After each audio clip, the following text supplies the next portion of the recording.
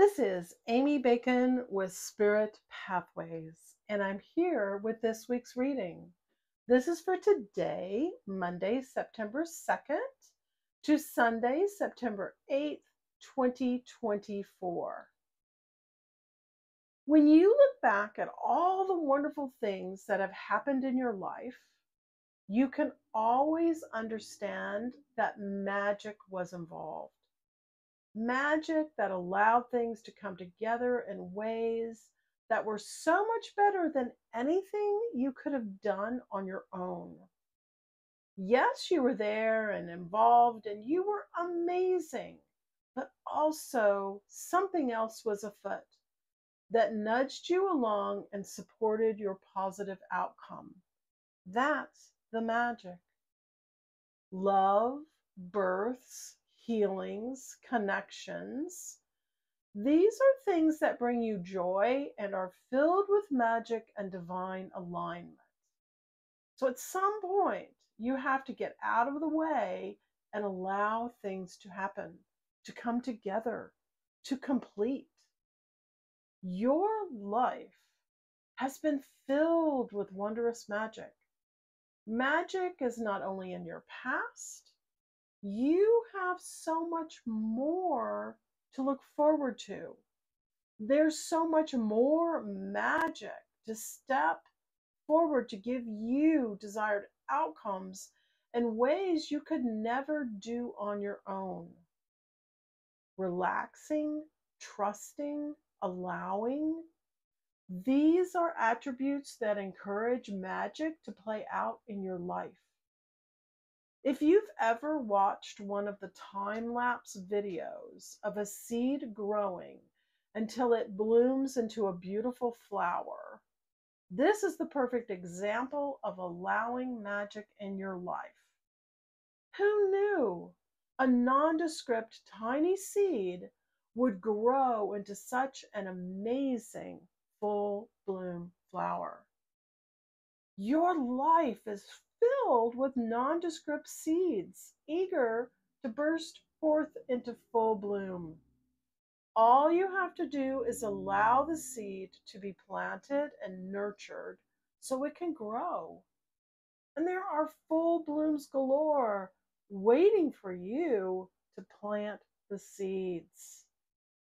Your life path is a magical, wondrous journey to be loved and to be enjoyed, and to have all those seeds planted so magic can play out for you. And for assistance in identifying those seeds and planting your seeds of a wonderful life and to allow the magic to come for you, have a reading. All the information for your reading is on my website, spiritpathways.net. And these are the 9 cards for the energy of this week. Whoop.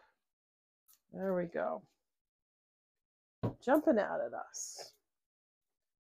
Now, let's lay these out. I'm going to go over each one so you know how to use this energy, so it benefits you along your life path, so you have alignment.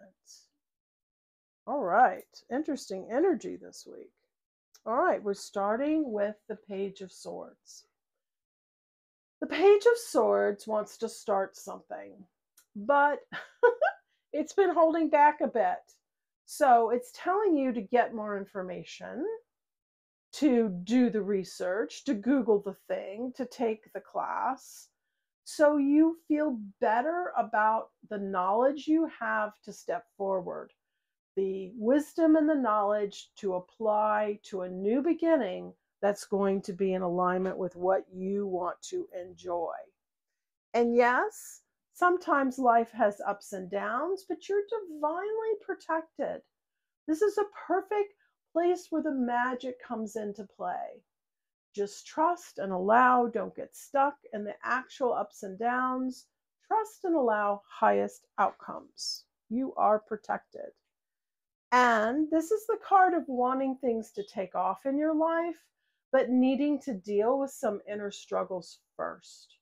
So pay attention to your thoughts, pay attention to what's going on in your mind so you can identify where you are resisting, where you are doubting.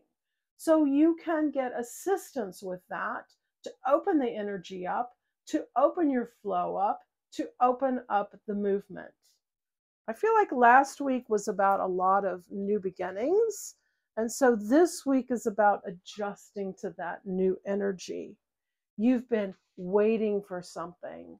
So pay attention to the epiphanies that you're getting and also help yourself in this waiting time for a different perspective, for a new perspective, a fresh perspective. It's going to help you be in better alignment. Also, allow someone to assist you, to help you, to have an exchange with you that's going to help you move forward as well. And perhaps this card here under the Chariot, your inner struggles have to do with some grief, something you feel you lost, and the healing around that. And if you need help, have a reading. We can absolutely process this for you so you get to be in a better place about where you want to be and not to be stuck in any grief. And to understand where you've been giving your power away, where you've perhaps been allowing someone else to make decisions for you. That is a dynamic that you can choose to change now. The devil is always a card of choice. What are you participating in? Let's make a different choice. Let's have different thoughts and ideas that are far more positive and will move you forward in ways that will make you happy.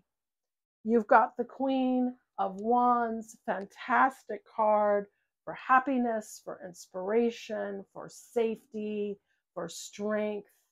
She's got the solutions you need in these areas to bring you into alignment to get to the outcomes that you've been seeking. And we started with the Page of Swords. We're ending with the Knight. The page comes right before the Knight. The page is the messenger of the beginning and to get more information. And the Knight says, let's take that information and let's not be impulsive. Let's not rush in. Let's acclimate. Let's get into alignment with exactly what we're trying to accomplish so that we get the best, absolute best outcomes. Very important energy, all to bring you into alignment so you are living your best life. Have a wonderful week, and I look forward to seeing you next week. Bye-bye.